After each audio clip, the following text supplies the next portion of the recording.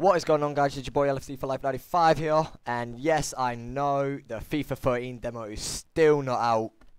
I know a lot of people are getting very impatient over this, as so am I. As we can see here, FIFA demo was meant to come out 5 to 9 PM today on 9/11. No sign of it. I keep refreshing and refreshing to see if it's here, but still no sign of it. I've been told that it should be out just before 9 PM, but we'll have to wait and see for that one. Hopefully it comes out soon, because I just want to get on it and get back to you guys what I think of FIFA 13. A lot of people are impatient and just want to play it now, and I can understand why. Been buzzing all day for this game.